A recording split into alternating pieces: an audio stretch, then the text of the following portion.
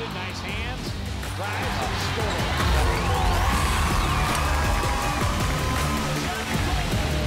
Picked him off, beautifully done.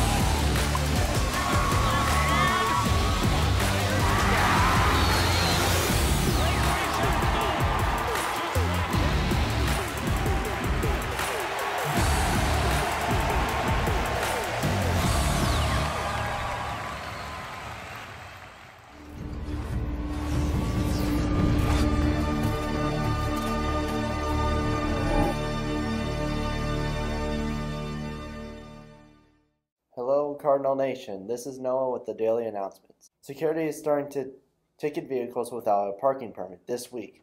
Please have your parking permit displayed through your windshield. If you do not have a permit, please park in the $2 daily lot to avoid parking violations. Parking violations are $15 each. This week will be the college and workforce visit during lunches in the cafeteria. This week, today will be Hamlet University and St. Thomas. Here are a few reminders about the lunchroom process. The lunch lines is moving a little slow. Please remember to have your lunch number or the Student View app on their personal devices open to speed up the process. Another reminder that CRHS is a closed campus, meaning that students must remain on the campus for lunch, and students are not allowed to order food into the building through restaurants or outside vendors. If you're trying and ordering the delivery, drivers will be turned away.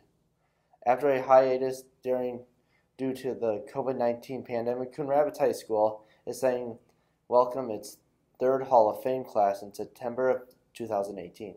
CRHS enshrines its first ever in dust, and this year's class features 2 former standout student athletics and 1 former teacher and coach. CRHS Coon Rapids High School will recognize this year's Hall of Fame introduction in the ceremony on September 24th. Introducers will be honored at the ceremony with friends and family in the CRHS Coon Rapids High School cafeteria at 5 p.m. before being recognized at halftime of the football game against Rochester High School. Kickoff at Friday night game is set for 7 p.m. Today we recognize Mark Hondas. Mark graduated in 1975 after a successful multi-sports career as a student athletic. Honduras was the captain of the baseball team in 1975, where he earned all-conference and all-state honors. He was selected to play in the Minnesota Lions All-Star Baseball Tournament. His senior season, Honduras earned all-conference honors in football in 1975 and earned the Dan Klink Red Scarf Award. He was also named the Coon Rapids High School Student Athletics of the Year in 1975 before earning a scholarship to play baseball at the University of Minnesota. Well, that's all the time we have today, Cardinal Nation. This is Noah, and it's a great day to be a Cardinal.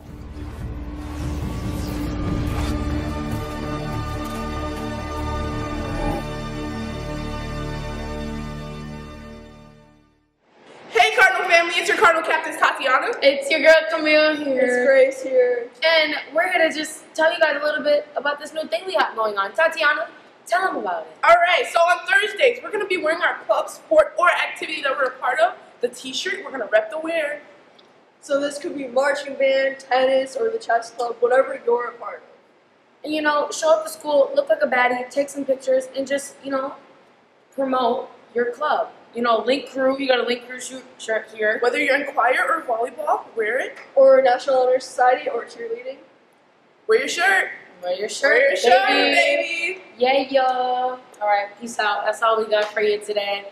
Have a great day. Remember, it's a great day to be a Cardinal! We just may throw a surprise or two at you. Fear the beard?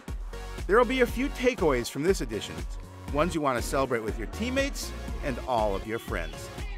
It's in the net! Sports Night is next. First conference victory of the season. Rookie coach Janine Crooks getting her team pumped up before they take the court. Some good things for the Cardinals early on. Solid serve, receive, and turn here. Bella Bresnahan gets the kill in the middle. But the Cougars controlled the scoreboard most of the night. They set up in their middle. Big power right here from Linnea Swenson helps Centennial to a 25-11 victory in the first set. Cardinals down early in the second, but trying to keep themselves close. Michaela Wilbur gets the kill from midcourt. She had a team-high 14 digs to go with 3 kills in the match. Unfortunately, the Cougars keep coming like a freight train. They can attack from midcourt as well. Cassie Sosinski finds the floor. It's another 25-11 Centennial win in the second. Cougars trying to close it out. Cardinals fighting to stay alive in the third. Centennial attack is picked up. Amelia Fredrickson getting the kill in the middle for the Cardinals. That's actually Chloe Hoffman. Coon Rapids able to keep it a little closer in the third, but not able to break through. Match point. Centennial comes up with a big stuff on the attack by Bresnahan. Cougars take the third 25-16, making it on their home turf. Bengals bringing the pressure in the first half. Gerson Caballero down the right wing gets off a strong shot, but a diving save by Luke Rising keeps the game scoreless. Late in the half, Yukon Harmon using his speed down the wing, draws the defense, sets it up for Yaya Sidibe, and Yaya doesn't miss. One touch to the back of the net, and the Cardinals get the break up 1-0. Harmon just takes over in the second. Off the corner kick, Harmon gets the handle, finds himself just a little bit of room, spins and scores. That gave Coon Rapids a 2-goal lead just over 5 minutes into the second half. Bengals looking for an answer. Jack Moore able to get it to a good spot and fire on goal, but another diving save by Rising. Clearly was rising to the challenge. More offense from the home squad. Sidibe gets control, feeds Harmon splitting the defense. Goalie challenges, but no chances. Yukon nets his second of the game, and the lead grows to 3. And Harmon wasn't done. Off a free kick by Kish, Harmon charges in, takes it away just in front of the keeper, completing his hat trick. 3 goals and an assist for Yukon Harmon as the Cardinals blank the Bengals. One notch. Coon Rapids setting the pace in the first half. Grace Stevenson with the speed down the right side, fires for the far post, but the Bengals keeper, Tess Enlow, dives to make the save. Cardinals on the attack again. Molly Terabeza with a nice feed behind the defense. Stevenson again getting the ball, but Enlow comes sliding out to make the save. No score going into the half. We are midway through the second. Free kick from Molly Knobloch.